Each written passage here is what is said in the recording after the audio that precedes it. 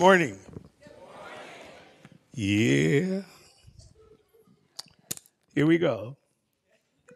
First, I want to thank everybody for whatever it is that you've done to help create the atmosphere, the consciousness through which we will be blessed. I want to thank my guest speaker, the Holy Spirit, who speaks through me. You see, we have a relationship. Whenever I'm standing in this office, this position, I have an understanding that I completely surrender my mind to it. Of course, in Miracles helped me to develop this relationship with it. I have no problem of going in and out in exchange of sometimes calling it him. Um, but of course, in Miracles teaches us that it is the manifestation of that expression that we called Jesus that is now expressing in humanity as the voice not of God, but for God. And for all who will welcome it and ask it for help, it gives. But it's not offended by others who don't or won't. So I'm feeling a little funny. Yeah. The topic is giving and receiving are not the same. We're just concluding 4 weeks of a 6 week experience on Thursday nights here in our mental equivalence class. Some of you may be present who are in that class by Zoom. And what we're studying is the law of mental equivalence. So this energy is coming out of that because as I bring a message on giving and receiving in the consciousness, this is Thanksgiving season and Thanksgiving week and Thanksgiving celebration. You are benefiting from the 4 weeks that they've experienced and the fifth week that we're about to go into. And you are, if you're in that class, experiencing a preview of Thursday's session on mental equivalent. And the way you benefit is by tapping into that consciousness and leaving here with, which is the goal of today's talk, establishing a new mental equivalent on giving, thanksgiving, but higher than that, a new mental equivalent of generosity. You leave here changed. And in your practice or a sense of giving, and this is not limited to the church, but just in life in general, you'll have a whole different understanding, well, more than that, meaning behind your giving, no matter what it is that you give or how you give. And this is not limited to money, but whatever it is that you give, the meaning behind it will be changed. And the result of that, the product of that, you'll be blessed beyond measure. You'll be kind of like me. Mm. Lord have mercy. You're looking at somebody who practices what they preach, especially in this sense of generosity and demonstrating prosperity. Prosperity is relevant to each. Some person may live in a box like this and this and, and whatever, don't have a lot of means of stuff, but they're prosperous, happy, at peace. That's what I mean. At my level of mental equivalency, at my level of living, I'm all right. But there's a reason behind it. And it's what I'm talking about. It is because of what I do, not just what I say and teach. I do what I teach. Now, I am not a tither, but I teach tithing. That's not duplicity. That's not hypocritical. That's whatever. But tithing to me, I became once when I was a child, that thing. But when I was no longer a child, I could look back and see that tithing was good for me because it was a training wheels. Well, I took off them doggone training wheels, and I don't keep track of what I give, not only to God, but just life in general. And as a result, that's the way it comes back. That's the way it comes back. I want you to leave with that feeling. Even if you are already a tither and you give beyond that, I'm talking to you because I want to help you to expand your cup in which you receive back from a new level of understanding. Um, A Course in Miracles teaches that there are 10 characteristics of God's teachers. I'm not going to go through any of them in detail. I just want to tell you about the two of them that this lesson is based on. The first characteristic of God teachers that teaches is trust. And the seventh one is generosity. But it says generosity, like all of the other characteristics of God's teachers, rest on ultimately trust. Generosity rests on trust. And so then I will be asking you a question. Are you fulfilled? Are you demonstrating prosperity in the sense of having all your needs met, whatever it is, and you're at peace with that? And not only do you have that, but you have some to share and some to spare. That's me. If not, where is the problem? The problem is in lack of trust. And the problem is in not, is that you're not in that consciousness of generosity. And that's where the healing needs to be. Um, are you indebted?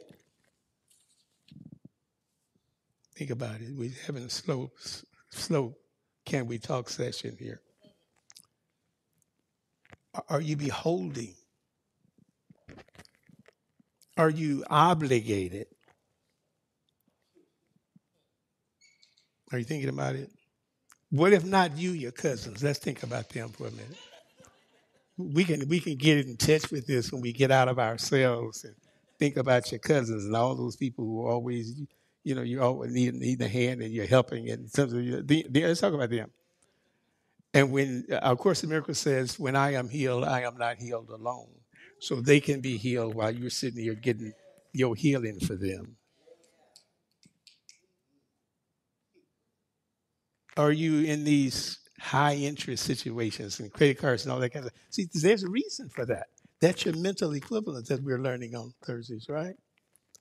And so you have to shift and change to a new mental equivalent.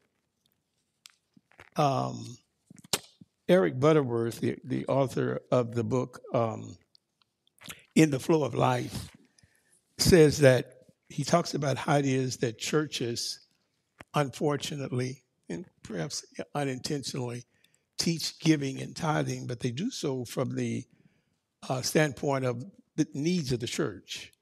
You need to run it, need budget. And he says that's legal, that's all right. However, there's a need to teach it from the principle of giving. And that causes a shift in the consciousness of the people. And I'm going to, that's my teaching here is not what the church needs at all. It's what you need and why you need to give, not just money. Matthew chapter 6, verse 25 says, in case there's anybody here who's concerned and worried about supply, about money, about stuff, about whatever it is that I don't care if it's a car, if it's a house, if it's money, if it's stuff, if it's a relationship, whatever it is, if you are worried, if you ain't got it, if you're without it and lacking, there's a reason. And so let's go to Sunday school here and get your Bibles out and turn. Oh, get your Bibles out. Well, anyway, Matthew chapter 6, verse 25 says,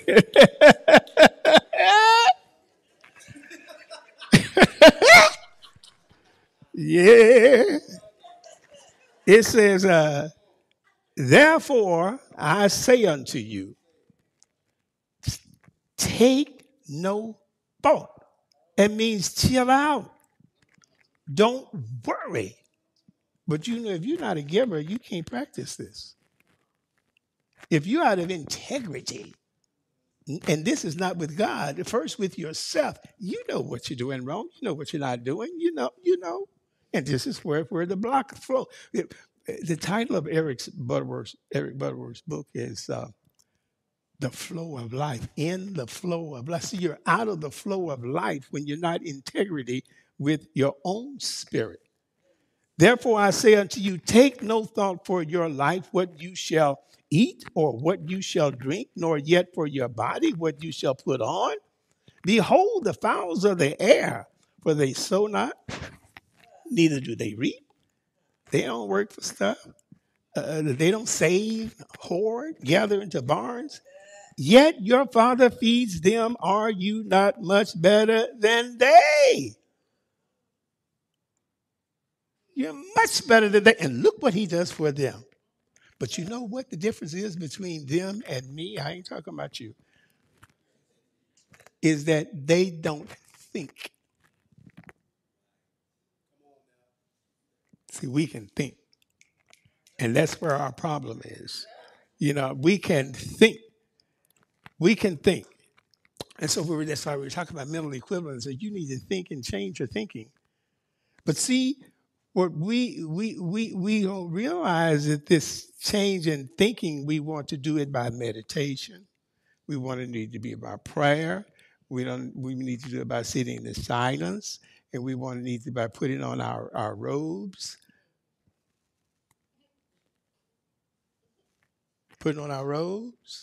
and our badges, and putting our credentials on the wall. Then no, this is an action thing. It's by what you do.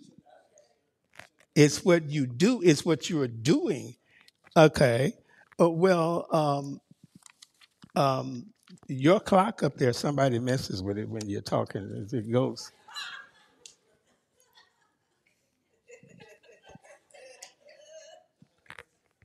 So,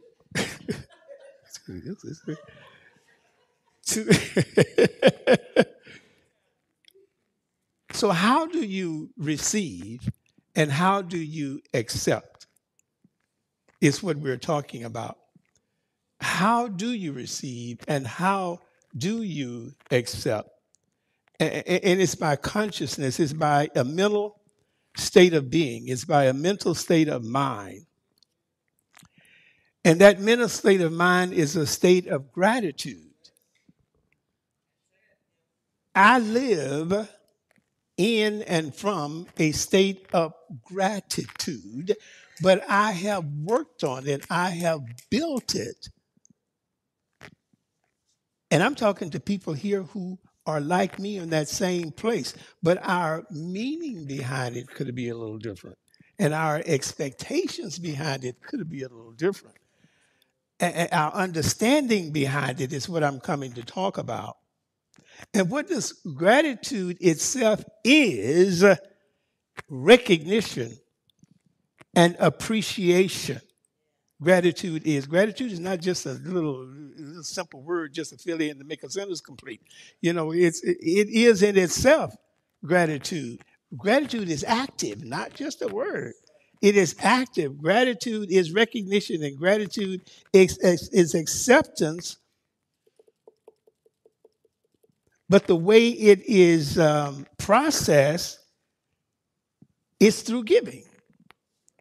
And so there's a little nuance here that you want to look for.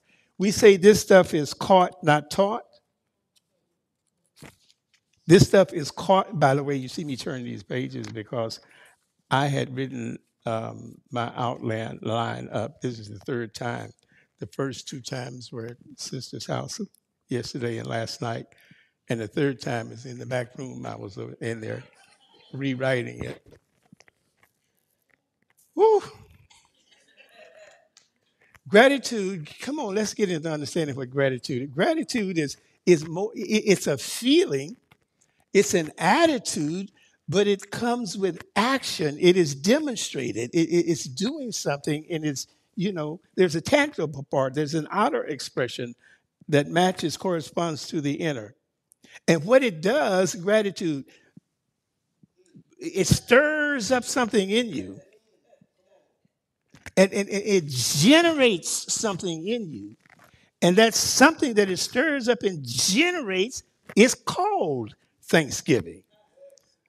It's called Thanksgiving. But let me tell you something. This Thanksgiving is an action. No, I give thanks. It ain't no mouth thing. Thanksgiving is an action thing. Thanksgiving is that action that you give for what is in the unseen. Let's put it, let me tell you how Jesus did it. Lord, come, because my brother, the one who you love, is dying. And he said, okay. And he waited 4 days so that he could make sure that when he did what he did, they wouldn't say the man was in a coma. They want to know that, yeah, he was dead. Uh-huh. And when he got there, he had built a mental equivalent before he went. He had gotten up there, transcended the thought of death and so forth, and that life can die and all that stuff. And so Thanksgiving is a state of mind. He got that mental equivalency of thanksgiving. He passed recognition and unification and realization and went straight to thanksgiving. See? And so when he walked up there in front of the tomb, he said, Lord, I thank you. That was the prayer. But see, he was in that mental equivalent. He was in that state of mind. He gave thanks before what he had already seen. He had seen the man coming out of the tomb, and he gave thanks for. But he had built the mental equivalent, you see. And so that's the attitude from which I live. But it's working because of what I have done, the seeds that I've planted. The following the decrees and so forth and so on. Not out of obligation, not out of fear, not out of, nothing, not from the old law consciousness, but the new law consciousness. Not because, I don't want to do the wrong thing, because I'm just doing the right thing. It's because of trust. Trust in the Lord. Malachi 3:10. Since we're in Sunday school, you got your Bibles open and turn to Malachi 3. And I'm going to read through it, and after that, we're going to close with a PowerPoint. Don't put it up yet, because they'll be reading that, not listening to me here. That'll be my close. This ain't going to take a long time. because there's a feeling here that I am infusing in you and awaking in you. There is a relationship that I'm helping you to establish with this divine energy. See, that's God, but we were looking at it now at this divine energy that surrounds us and that we are immersed in and that penetrates and interpenetrates and flows through us. There's a relationship that you leave here with. I got it.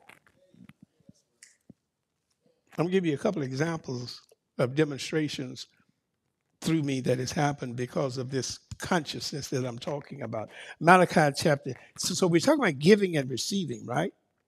And do you see that there that the one on the faucet and the cup? Is it behind me and it's over there and there? Look at that faucet. The faucet and the cup. In the Buddhist tradition, they have a teaching, a system, an idea that's called the koan, Koan. It's kind of comparable to our parable.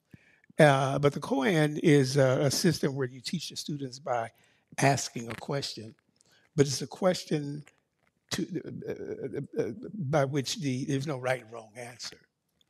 And so it asks the question, when you take the cup to the faucet and the water flows into the cup, is the cup receiving or giving? Is the cup receiving or giving? And so you have to ponder that and let the answer be provoked from within you. There's no right or wrong answer, but it's something to think about. And it's telling you that giving and receiving are two ends of the same thing. But you see, there's a divine energy here that we are immersed in, and it is activated by trust. And we're receiving and accepting through this action called giving. The cup is giving the faucet the opportunity to allow this water to flow through it into the cup. Without the cup, you know, the water's not going to, well, let's get it up and I can come back here. I am that faucet, right? And that water is that divine energy that we're immersed in, that is everywhere present. And that divine energy is activated by my cup when I bring it to it. And my cup is my belief. My cup is my trust. My cup is my faith. Now, how big is my cup is going to determine of how much I'm receiving and how big is it, how much trust do I have, how much faith do I have. But you see, something can constrict that trust and that faith, and that's by what I'm not doing as give, and that's the giving. Do you see what I'm saying? Uh-huh. And how much I give, what I give, and what I give is springing out of my trust and my faith. Oh, ye of little faith. See what I'm saying? This is something you don't talk, you walk. You don't you got to walk the walk. You can't just talk the talk. Let's think about the Buddhist monk while we're on Buddhism. And what the monks do, you know, is that you ever heard, you know about the beggars? That's okay. Beggars, they go among the beggars. They don't go to the rich people for money, the monks, the priests.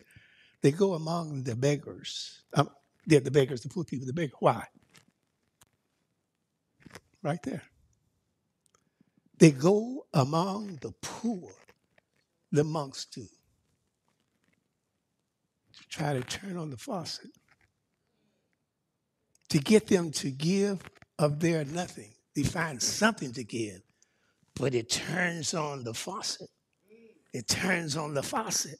It turns, and their lives are changed. Do you see what I'm saying? That's what I'm doing here. They are not returning. They're not returning, the beggars are not returning from which is being given them.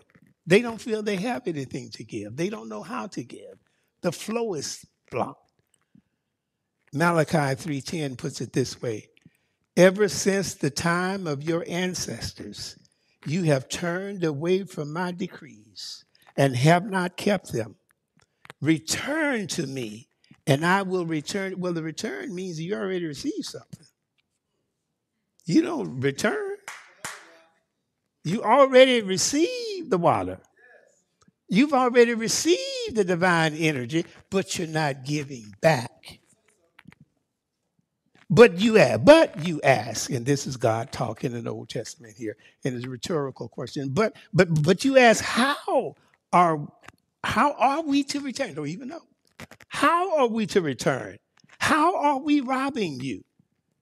In tithes and offerings, the response was. You are under a curse. A curse simply means that you are restricting the flow. You are restricting the flow. I can't give you what I want to give you because you're blocking the flow. You got unclaimed property up here. So he said, in my father's house are many mansions. There are many rooms. You got rooms of cars and houses and relationships and food and supply and all of that, but I can't flow into you because you're restricting the flow. That's what robbing means in tithes and offerings.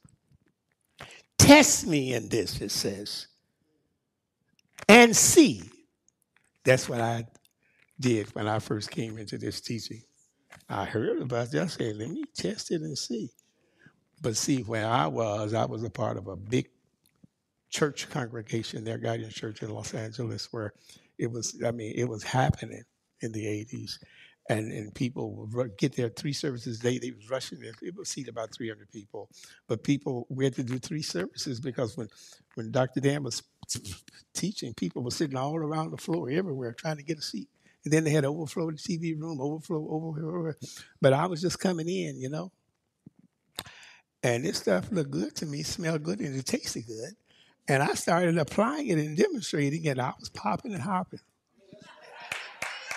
I was demonstrating, like everybody else was sitting there talking about it, and I was doing it.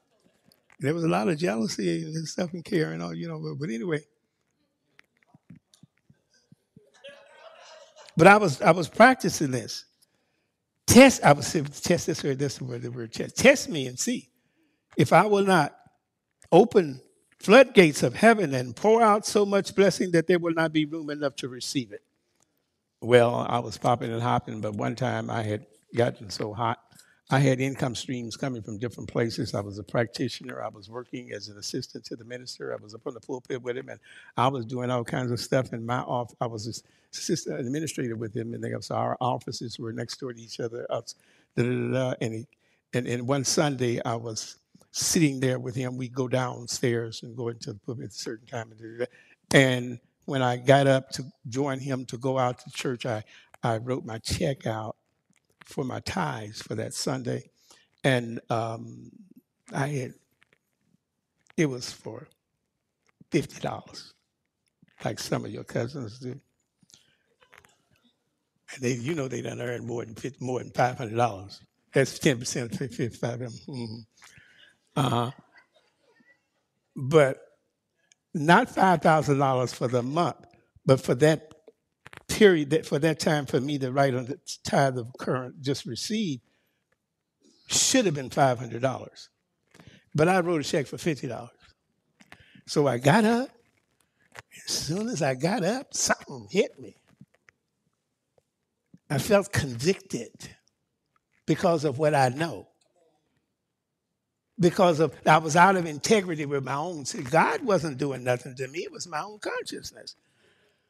And I said, oh, Lord. So I sat down and I prayed this prayer.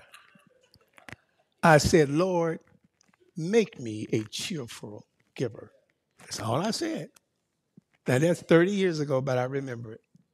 Then a sense of peace came over it. So I wrote another check for $500 of the recent, most current amount of money that had come to me. And I know that was a right because I was a tither. So went on down. And at the end of the service, you know, the practice was that there were about three people sitting on the podium all the time. And so we would file off and walk down, you know, while people are standing going out to the exit. And here I am, I'm leaving, you know, behind whatever position I'm in. And right about here, there was a sister reaching over to me trying to grab my hand.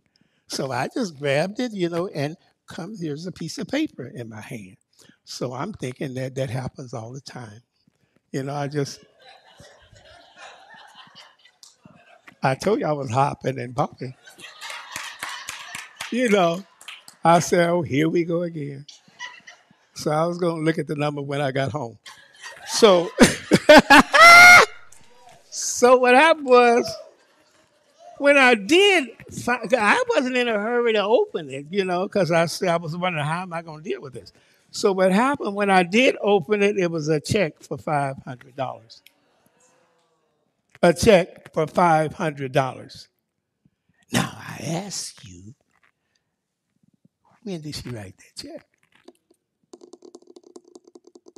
At what point did she write that check? My spirit told me it's when you wrote yours. Do you hear what I'm saying? So we can withhold. You robbed. How have you robbed me in tithes and offerings? So you rob yourself. You rob yourself. So when you give, do you give wherever you give? Not the church, only the church. But if you give it to other people, are you giving out of some sense of wanting something back? No. You can't do that.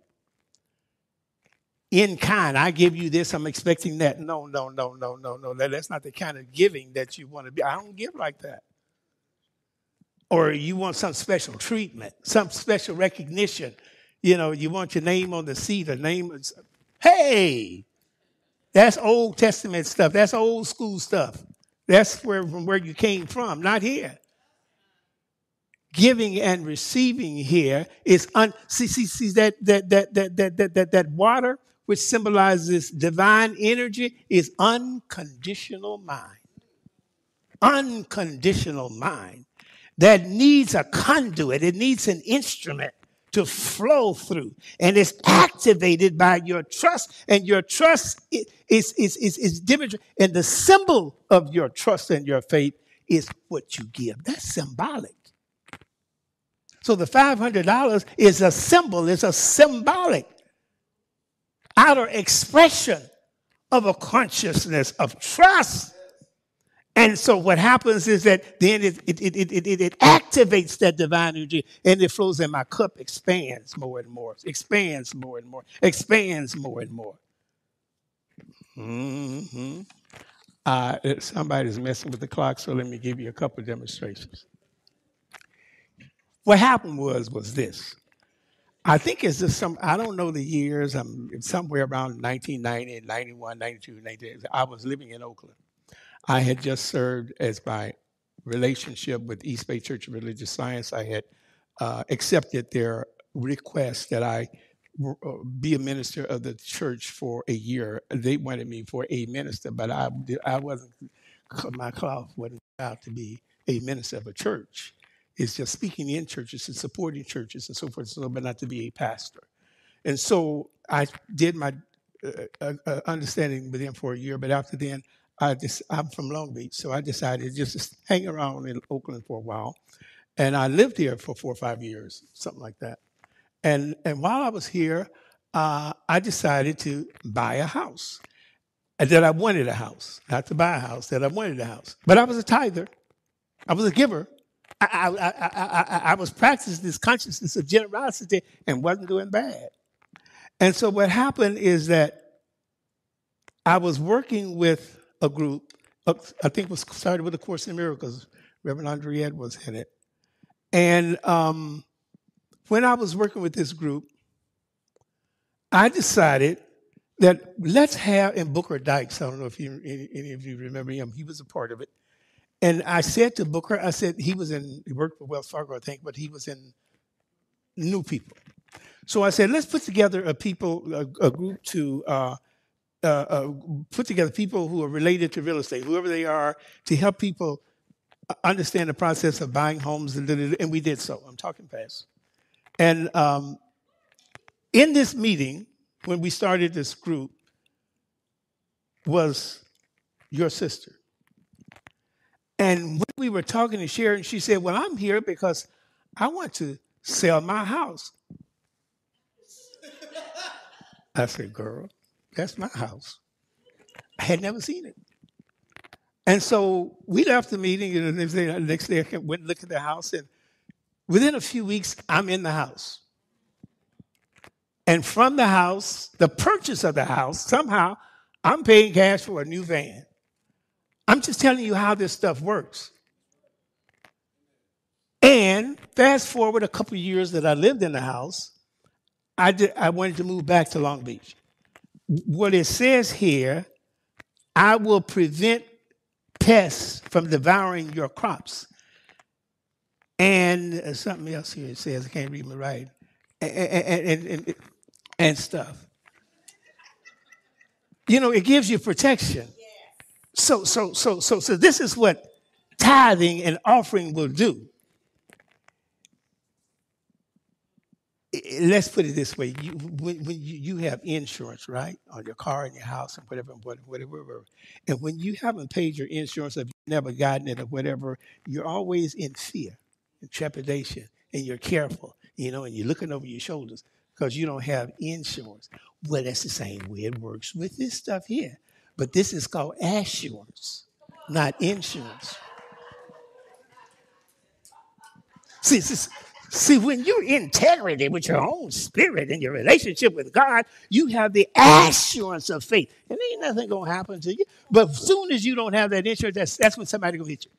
That's when the house going to burn down. That's when the tornado going to tear your stuff up.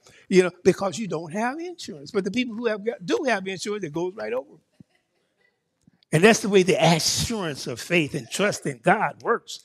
And all your needs are met before you are even aware of the need.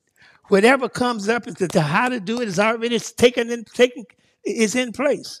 So when I got ready to leave Oakland, I wanted to sell the house. But it was during the time when the market was upside down or whatever they call it, and the houses are sky high and the interest, and nothing is moving.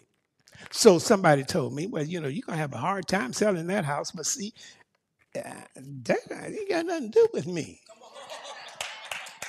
I'm a peculiar individual with a peculiar relationship with my father. I do what he tells me to do when it comes to this stuff in this area of my life.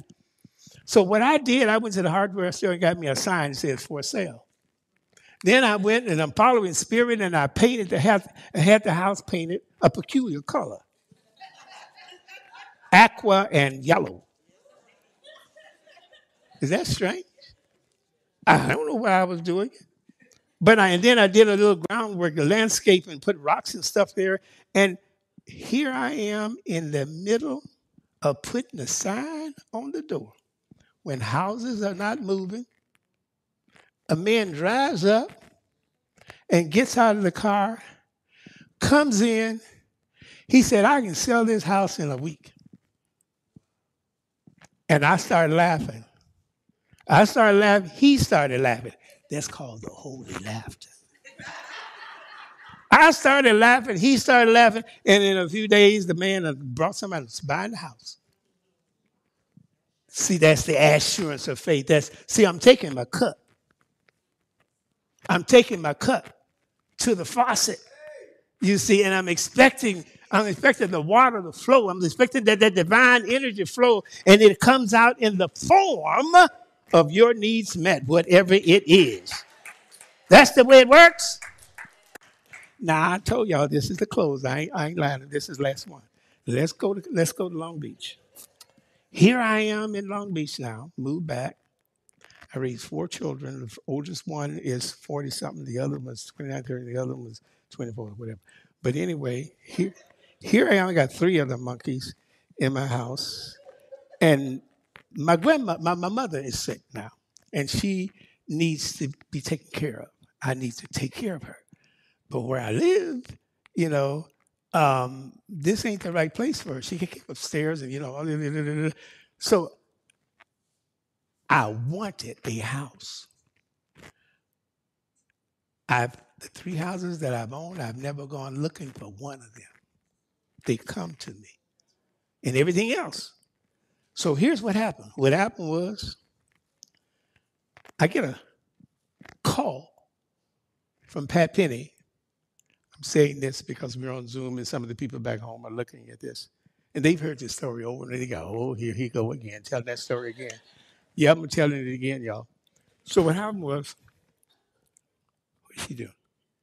I get a call from Pat. Pat, so she was a ranking real estate person in the Baldwin Hills View Park area of Los Angeles. And she didn't service Long Beach that way. And she called, she said, Ahman, I want you to go look at this house, write this address down. So I write the address down. And I go look at the house because she knew that my mother had was going to join me. And I didn't think the house would be large enough for all of us. But I went on in anyway. The lock was under there. But when I got to the tract, my niece lived in the cul-de-sac around, right in the same tract where my niece lived. My mother and her were like this. And she was the one who supported me with my mother. See how God set that thing up? She was the one who supported me with my mother. Here, God done planted a house. Right? So I go in the house and magnificent. I mean, it was big enough for everybody got a room. You get a room, you get a room, you get a room. And the house was owned by a couple, young couple, who had gone in and upgrade. All the upgrades are done. He had contracted cancer and left fast, but she wanted to get out of that house in a hurry. So I moved into the house. Pat said, go ahead and move in. The house had not closed escrow. I said, I called her husband. I said, Roland, Pat, he said, Pat's crazy. Go ahead. She knows what she's doing. Moved into the house. And so what happened was, I'm in the house, right? I asked Pat, I'm in the house. She never said anything about no money. Pat, how much money are you going to? She said, did I ask you anything about money? Do you hear what I'm saying? Mental equivalent. That's what we're talking about, mental equivalent. And we're talking about, but it's because I live from a consciousness of generosity. I give and I don't tithe. I don't be keeping track of what I'm giving God because I don't want God to be keeping track of what he's giving me. Do you hear what I'm saying? And the church is not the only thing that I give to. You know, I'm looking for opportunities. I'm always in an expression of giving and giving and giving and giving. When I moved into the house, the interest rate, I think, was something like 7%, but it was upside down. It was when none of those periods where houses are not being sold and interest rates are high like it is now. You know, these cycles. And when I got into the house was $2,300 at that time, which was 15, 20 years ago. Like now, it was a lot of money, but it was more money then than it is now. You know how it goes. And so what happened was, now I got 4 kids. I got my mother. I got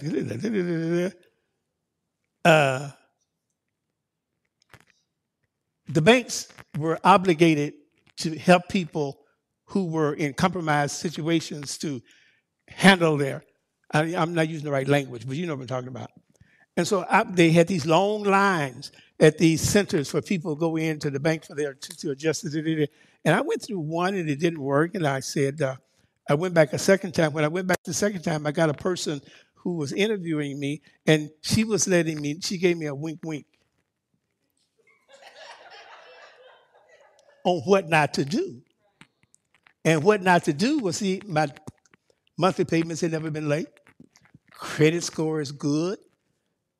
I'm not obligated. Well, you don't qualify. You don't need it. You understand what I'm saying? If if you're paying your bills and it was not for you, it's for people over here who are not able to do that. So she gave me a wink, wink. So for the next 3 months, I didn't pay no house notes. and I didn't pay no bills. And then I let the credit score drop. And then I went back, approved. So my car note, my house payment went from 2,300 to 1,300. Do you what I'm saying? So what? Why did I tell you my personal business? I wouldn't be telling that. Well, I don't care. God's good to me. I'm just getting more blessings. Do not hide your thing under the candle of bushel. You know what I'm saying? I'm just nervous because of the time. So what happened was, that's all. This stuff works. You crazy. This stuff works. You see, and that's what I mean by giving and receiving. It's based on trust, on faith. And your trust and faith is your action of giving. And so it is.